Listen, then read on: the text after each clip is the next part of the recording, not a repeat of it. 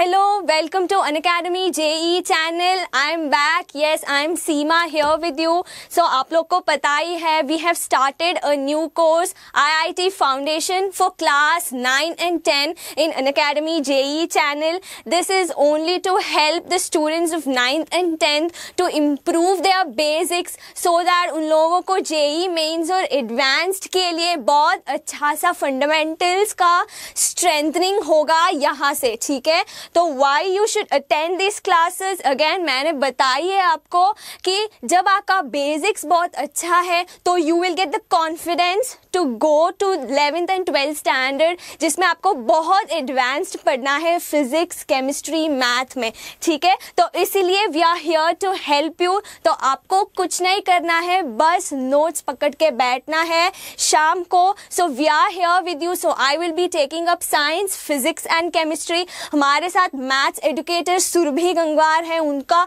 बहुत एक्सपीरियंस है foundation classes tutoring में और एनटीएससी ओलंपियाड का भी तैयारी करवा देती है. और हमारे बायोलॉजी एजुकेटर विंध्या भी है आपके साथ. So you have a full package जिससे आपको बहुत अच्छे से ट्रेनिंग होगा जेई और नीट के लिए, ठीक है? तो you just have to please subscribe to the channel and you have to like the videos ताकि हमें सपोर्ट मिले, हमें पता चले कि क्या हम कर रहे हैं वो गलत या सही कर रहे हैं, ठीक है? So please like, share and subscribe to the channel, ठीक है? चलिए एक और बात भी करनी है आपसे कि ये टेलीग्राम एक जो ऐप है, सो जो भी 11th और 12th स्टैंडर्ड के बच्चे हैं who are preparing for JEE advanced and mains, तो उन्हें बोलिएगा कि जरूर ये टेलीग्राम ऐप को इंस्टॉल करें and then type the URL tinyurl.com/JEELive chat जिससे आपको अनअकैडमी के टॉप एजुकेटर्स, आपके फेवरेट एजुकेटर्स के साथ लाइव चैट करने का मौका मिलेगा. So any doubts, any questions, any queries you have, you can directly chat with them ताकि आपका डाउट सब क्लैरिफाई हो, ठीक है? सो इससे हम चलिए स्टार्ट करते हैं. तो in the last class we were talking about chemical reactions and equations. हमने स्टार्ट किए थे बेसिक्स का. We had talked about some of the types, that is physical and chemical change, and then we went on to conclude about the characteristics of chemical reactions. I hope आपको याद है 5 characteristics of chemical reactions हमने पढ़ा था पहला lecture में, ठीक है? तो चलिए लेक्चर 2 स्टार्ट करते हैं एक बहुत अच्छी सी एक्टिविटी से जिससे आपको केमिकल रिएक्शन भी समझ आए और केमिकल इक्वेशन लिखने में भी मदद दे, ठीक है? तो चलिए ये रिएक्शन क्या है, ठीक है? सो आप जो ये देख रहे हैं, this is burning of magnesium in air, ठीक है? जब भी आप एक मैग्नीशियम स्ट्रिप को एक्सपोजिंग टू एयर तो this will start burning like this, ठीक है? सो थोड़ी देर के बाद इतना डैजलिंग फ्लेम से बर्न होता है, ठीक है? तो ये डैजलिंग फ्लेम के क्या रीजन होती है, तो इसको आप ये रिएक्शन को अच्छे से लिखना है पहले, ठीक है? तो चलिए हम लिखते हैं इक्वेशन को. तो मैग्नीशियम जब एयर में एक्सपोज होता है तो आपको पता है ऑक्सीजन से वो रिएक्ट होता है, ठीक है? तो the magnesium reacts with oxygen, ठीक है? तो you will get magnesium oxide. So this magnesium oxide is responsible for such a dazzling flame, ठीक है? तो ये बहुत आसान सा सिंपल रिएक्शन है और इक्वेशन भी बहुत आसान है, पर ये बैलेंस्ड नहीं है इक्वेशन, मुझे पता है. तो we will learn how to balance in the further slides, ठीक है? तो अब ये याद रखना है आपको कि ये रिएक्शन, ये एक्सपेरिमेंट में क्या हो रहा है, मैग्नीशियम ऑक्सीजन के साथ रिएक्ट होके मैग्नीशियम ऑक्साइड दे रहा है, ठीक है? सो चलिए एक और एक्टिविटी को हम देखते हैं. तो ओके, इससे पहले एक क्वेश्चन है आपके साथ. तो ये एक्सपेरिमेंट जो आपने देखा पहले, तो there is something called why should a magnesium ribbon be cleaned before it is burned in air. सो ये क्वेश्चन वैलिड है, ठीक है? तो जब ये एक्सपेरिमेंट करते हैं आप देखते हैं कि मैग्नीशियम रिबन को पहले वो मतलब क्लीन करते हैं सैंड पेपर से. क्यों ये करना ज़रूरी है?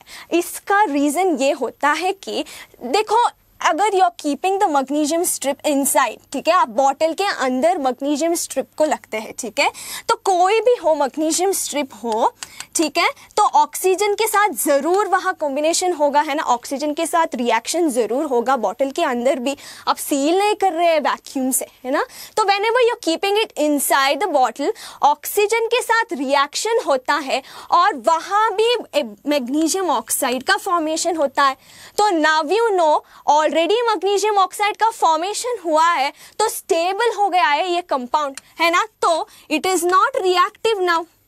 जब भी एक कंपाउंड स्टेबल होता है तो रिएक्शन नहीं होता है ना, only when it is unstable then it wants to gain stability, ठीक है, ओनली देन रिएक्शन हैपन्स। तो इसका मतलब ये है कि अब स्टेबिलिटी है तो वो रिएक्ट नहीं होगा अब जब वो एक्सपोज करते हैं एयर में, ठीक है, तो इसीलिए आपको ये ऑक्साइड लेयर को निकालना है पहले, ठीक है, सो oxide layer must be removed, ठीक है, क्यों रिमूव करना है, क्योंकि that will actually not allow the reaction to take place, ठीक है, तो इसलिए आपको पहले सैंड पेपर से रब करना है ताकि फर्स्ट वो ऑक्साइड लेयर रिमूव हो। Now you have pure magnesium, जब आप एक्सपोज करते हैं एटमॉस्फेयर में you will get the bright डैज़लिंग flame that you saw before, ठीक है।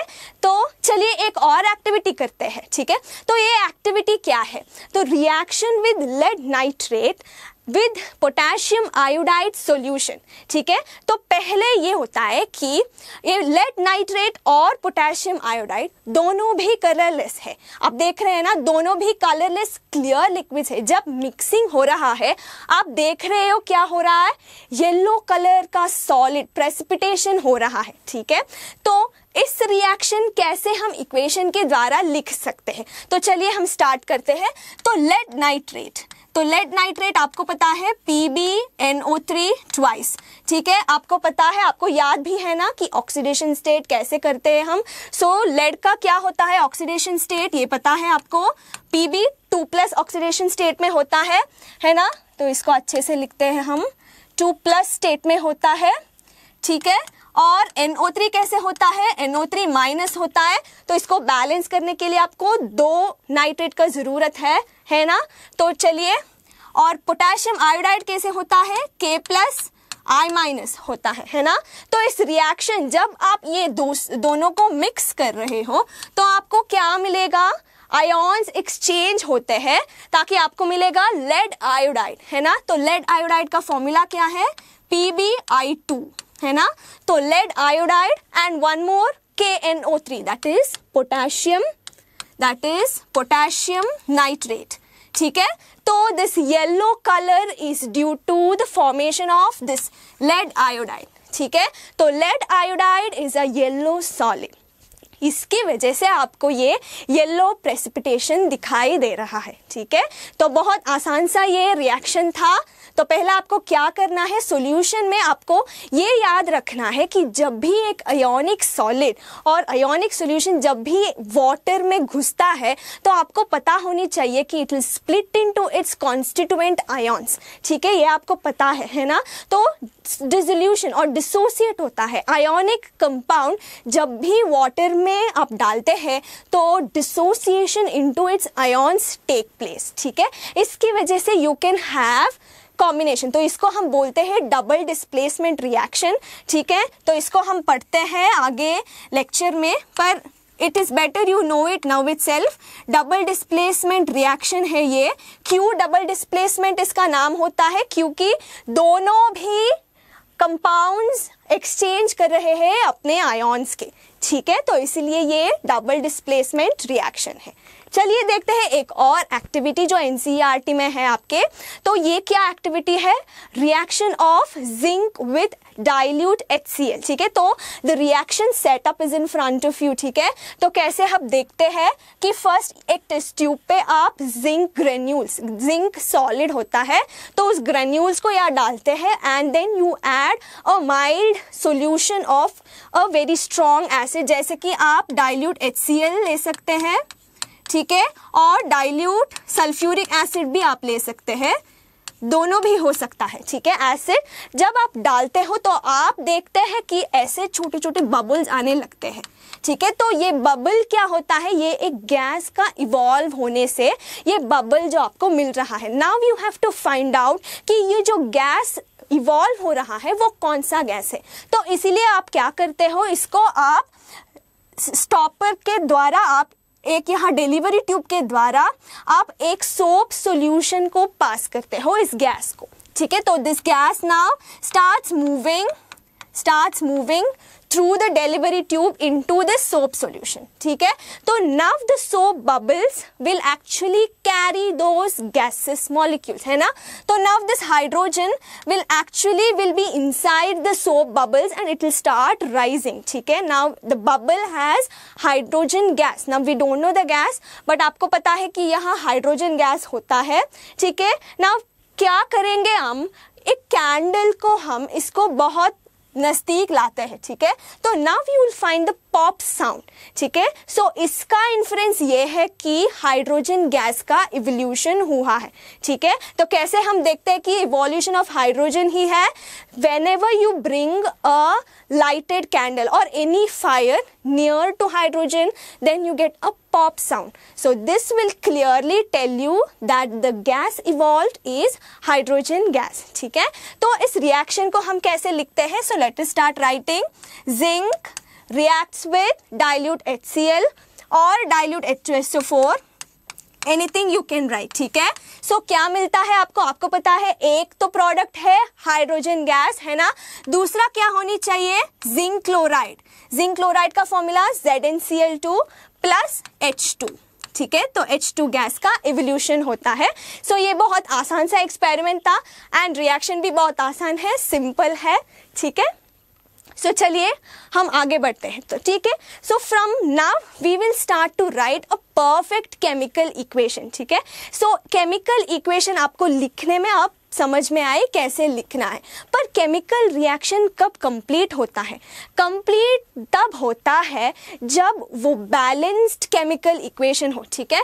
तो आपको चाहिए बैलेंस्ड केमिकल इक्वेशन। तो बैलेंस्ड केमिकल इक्वेशन का मतलब क्या है कि mass of the reactants should equalize the mass in the product side, ठीक है। तो law of conservation of mass के द्वारा आपको पता है कि रिएक्टेंट के मास और प्रोडक्ट के मास सेम होनी चाहिए। तो इसलिए आपको रिएक्शन और इक्वेशन को बैलेंस करने की जरूरत होती है, ठीक है। तो चलिए हम देखते हैं कैसे बैलेंस करते हैं। तो पहला मेथड, इजी मेथड ये है कि आप ट्रायल एंड एरर से बैलेंस करने की कोशिश करें, ठीक है। तो पहला रिएक्शन जो हमने देखा था, मैग्नीशियम रिएक्शन विद ऑक्सीजन, तो इस रिएक्शन को हम बैलेंस करते हैं, ठीक है। तो इस रिएक्शन को कैसे हम बैलेंस करते हैं, ट्रायल एंड एरर से स्टार्ट करते हैं, क्योंकि ये बहुत सिंपल सा एग्जाम्पल है, ठीक है। तो let us right here magnesium plus oxygen giving you magnesium oxide, ठीक है। तो यहाँ आपको पता है O2 है, सो यहाँ 2 होनी चाहिए, तो आप प्रोडक्ट साइड में 2 लिख दीजिएगा, ठीक है। तो अब 2O हो गया, न्यूट्रलाइज हो गया, पर Mg यहाँ 2 Mg बन गया, तो यहाँ आपको क्या डालना है, 2 मोल्स ऑफ मैग्नीशियम, ठीक है। तो अब ये रिएक्शन कंप्लीटली बैलेंस है कि नहीं, हाँ बैलेंस है, क्यों, 2 MgO2, यहाँ भी 2 MgO, तो ये रिएक्शन बैलेंस है, ठीक है।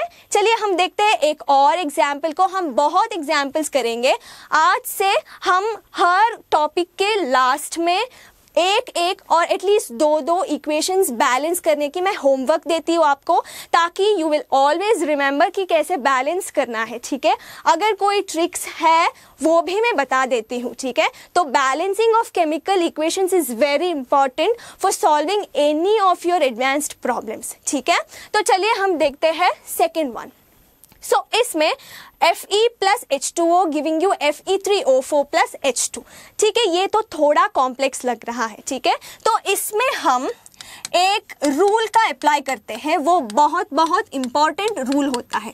वो रूल क्या होता है कि you have to always start balancing from that compound having maximum number of atoms, ठीक है। I will repeat it again, you have to start balancing the compound or the equation, you should start with that compound which has maximum number of atoms. ठीक है, start with maximum number of atoms. ठीक है, start with compound having maximum number of atom. ठीक है, तो यहाँ आप देख रहे हो which is having the maximum number of atoms इस equation में obviously this one है ना, Fe3O4 has maximum number of atoms है ना. so ठीक है, इसमें से start करते हैं हम.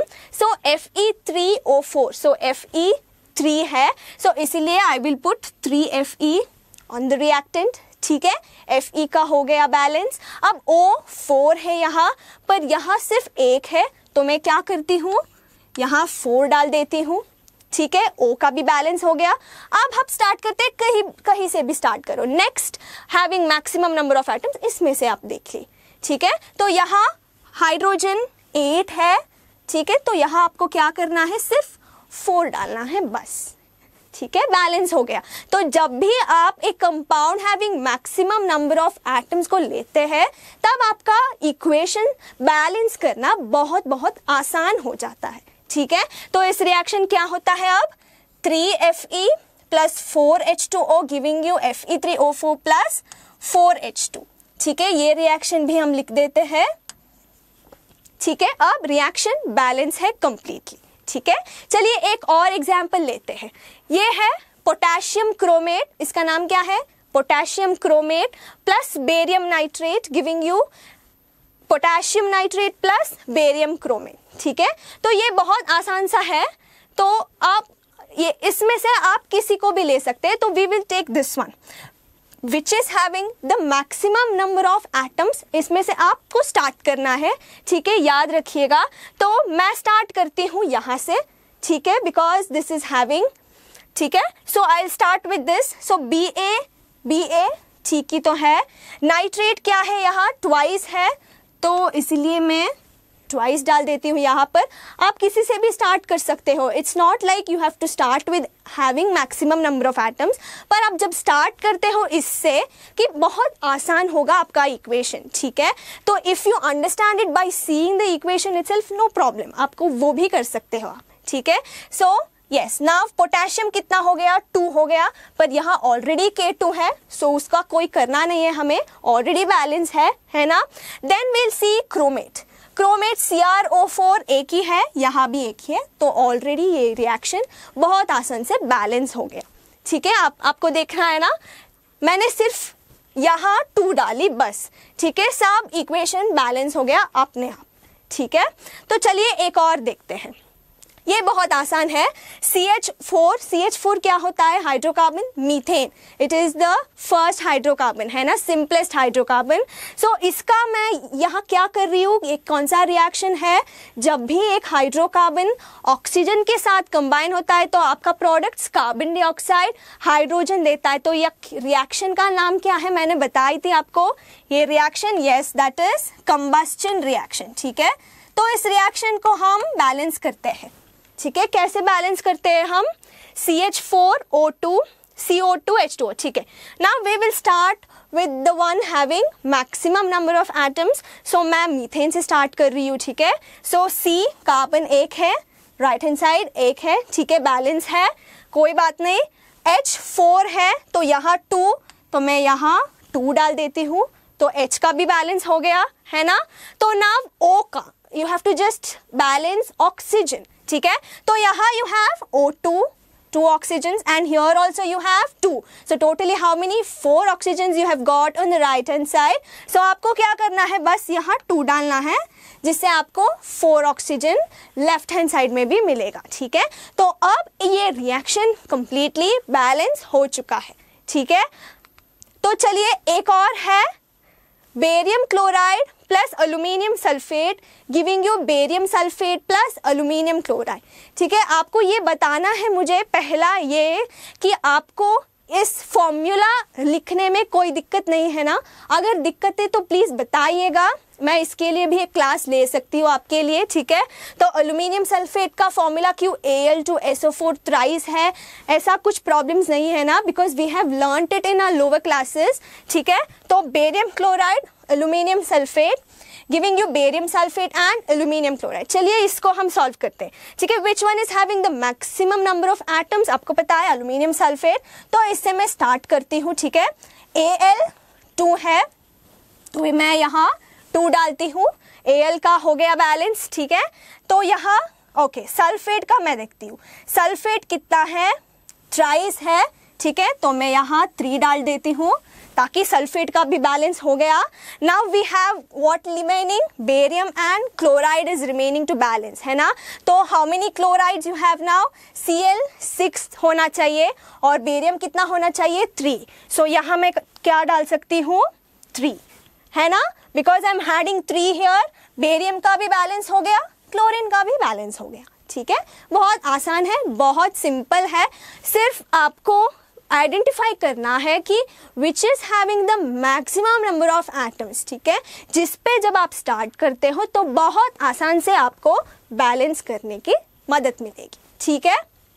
तो चलिए हम देखते हैं केमिकल इक्वेशंस और भी कैसे कंप्लीट होता है। तो एक तो आपको पता है अब कि आपको फर्स्ट केमिकल इक्वेशन को बैलेंस करना है, ठीक है? और इसके बाद आपको क्या देखना है कि आपको जो देखिए कि कंपाउंड्स और एलिमेंट्स कैसे होता है, 3 स्टेट्स में हो सकता है ना?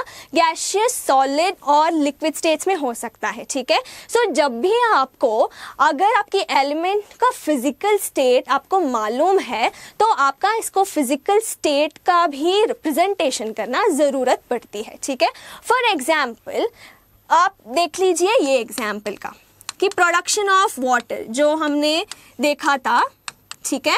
तो पहले हम क्या करते हैं? इसका बैलेंस करते हैं इक्वेशन, ठीक है? तो आपको बैलेंस करने में क्या चाहिए? अब मैक्सिमम नंबर ऑफ एटम से स्टार्ट करते हैं। तो ऑक्सीजन O2 यहाँ है तो मैं यहाँ 2 डाल देती हूँ। अब हाइड्रोजन कितना चाहिए हमें? 4, तो मैं यहाँ भी 2 डाल देती हूँ, ठीक है? तो अब फिजिकल स्टेट का मतलब ये होता है कि हाइड्रोजन इसका स्टेट कैसा है? गैसियस है, तो आपको G लिखना है, ठीक है? So because it is in the gaseous state आपको G लिखना है, ठीक है? वैसे ही ऑक्सीजन का भी क्या है? गैसियस फॉर्म में है, तो आपको यहाँ भी G लिखना है। But H2O is a liquid, है ना? तो आपको यहाँ L लिखना है, बस। ये होता है रिप्रेजेंटेशन ऑफ फिजिकल स्टेट्स, ठीक है? जब भी आपको गैसियस, लिक्विड और सॉलिड का रिप्रेजेंटेशन करना है तो GLS इसका इस्तेमाल करना पड़ेगा आपको, ठीक है? तो जब भी आप रिएक्शन को वाटर मीडियम में कर रहे हो, ठीक है, तो then you have to use aqueous, AQ, ठीक है? AQ का मतलब ये है कि आप रिएक्शन को वाटर मीडियम में कैरी आउट कर रहे हो, ठीक है? तो then you say that it is AQ, ठीक है? और एक और बात, ठीक है, जब भी आप रिएक्शन को लिख रहे हो, if you have to increase और if you need increase in pressure और टेम्परेचर, जिसको भी आप लिख सकते हो अपने एरो मार्क में, ठीक है? तो if you need higher temperature, temperature का आप इंडिकेशन कैसे करते हो आपको पता है? डेल्टा सिंबल, ठीक है? डेल्टा सिंबल जब आप एरो मार्क के ऊपर लिखते हो तो इसका मतलब ये होता है कि this reaction is carried out at higher temperature, ठीक है? जब आपको टेम्परेचर पता है एग्जैक्टली कि लेट्स से कि 500 केल्विन या 373 केल्विन, देन आप लिख भी सकते हो, ठीक है? अगर आपको नहीं पता तो सिर्फ डेल्टा लिखने से भी कोई दिक्कत नहीं होता है, ठीक है? और प्रेशर भी if you not doing it in atmospheric pressure तो भी आप लिख सकते हो। And most of the time pressure को हम एटमॉस्फेयर ATM से रिप्रेजेंट करते हैं ना, तो you can write how many ATM of pressure are you applying, जैसे कि 100 ATM, 200 ATM, ऐसे आप लिख सकते हो, ठीक है? तो ये होता है बेसिक्स। और दूसरा लास्ट वन रिप्रेजेंटेशन कैसे हम करते हैं, ये if a gas is evolve in the reaction, okay, ठीक है? आपने देखा है कि Zn विद HCl, इस रिएक्शन में हाइड्रोजन गैस का इवोल्यूशन हुआ था, ठीक है? तो हाइड्रोजन के सामने आपको लिखना है अपवर्ड एरो मार्क, ठीक है। ये अपवर्ड एरो मार्क का मतलब ये होता है कि गैस इज इवॉल्व्ड, ठीक है।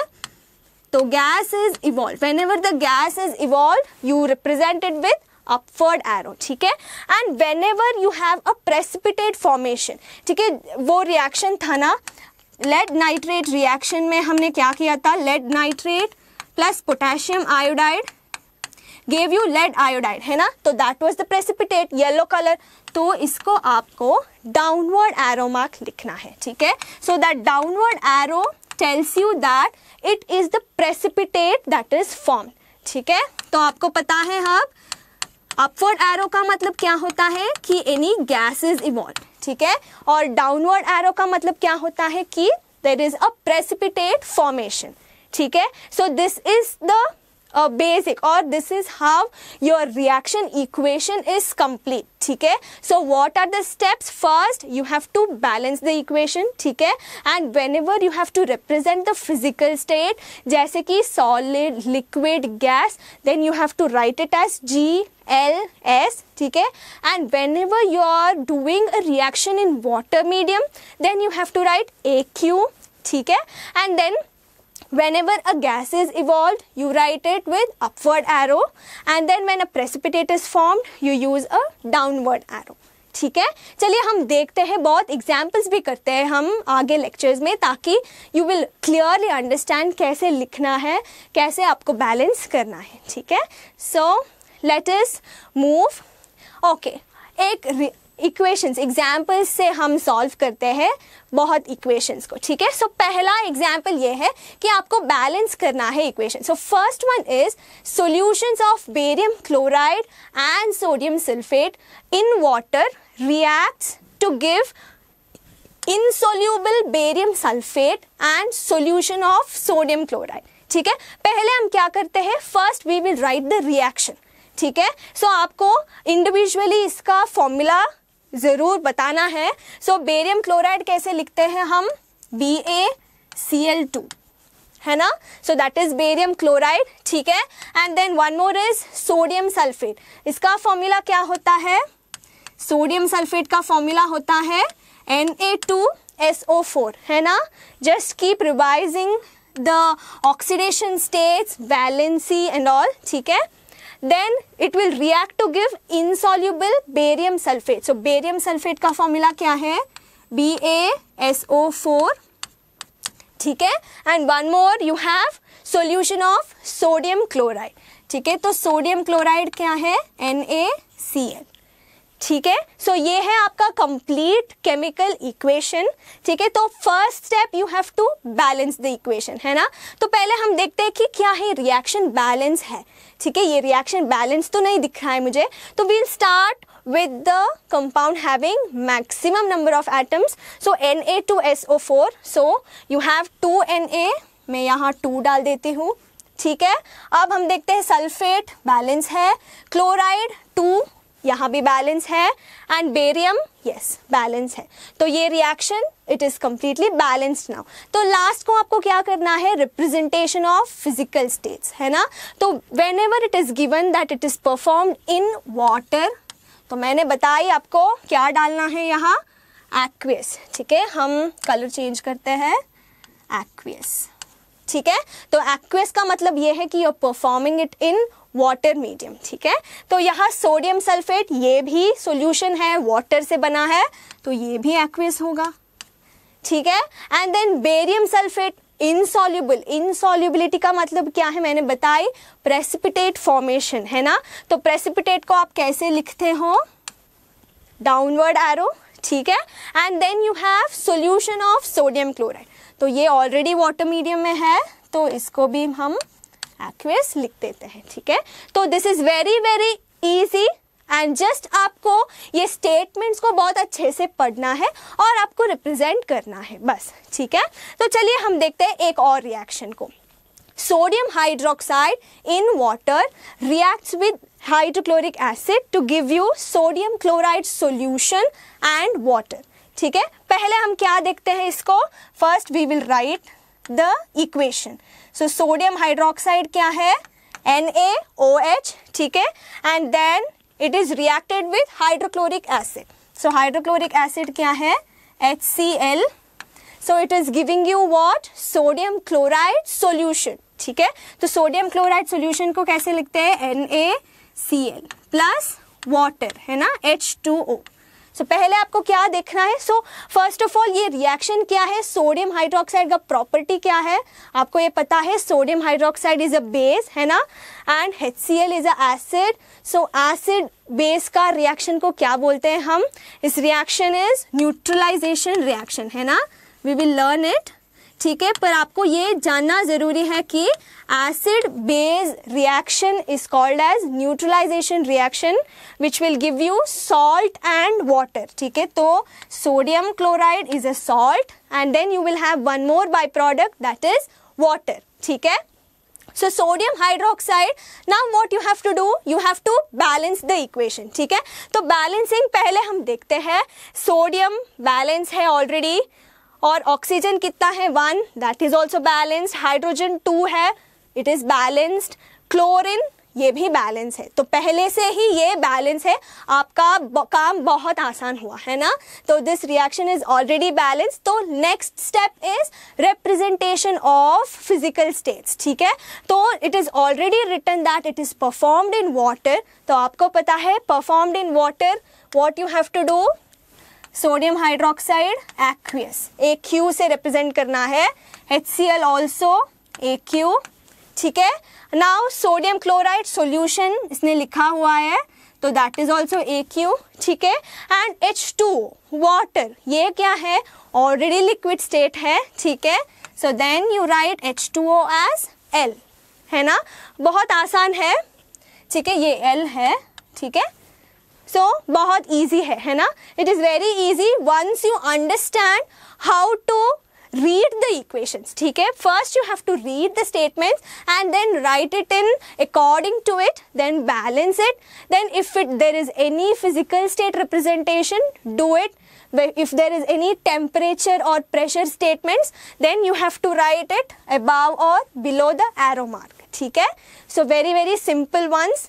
ठीक है, सो चलिए ये है आपका होमवर्क प्रॉब्लम्स. इसमें आपको सिर्फ ये करना है, बैलेंस करना है बस. ठीक है, what ever we have learned it is only based on that. ठीक है, we will discuss it in our next lecture. ठीक है, सो जल्द से you just please note down this only 2 homework problems मैं आज दे रही हूँ आपको. ठीक है, सो मैंने बताई आपको, नेक्स्ट से हर लेक्चर के एंड में आपको एटलीस्ट एक बैलेंसिंग इक्वेशन का प्रॉब्लम होगा, ताकि आपको समझ में आएगा कि बैलेंसिंग ऑफ इक्वेशंस कैसे करना है और कैसे ट्रिक्स से इजीली भी सॉल्व करना है. ठीक है, तो ये है होमवर्क का प्रॉब्लम्स.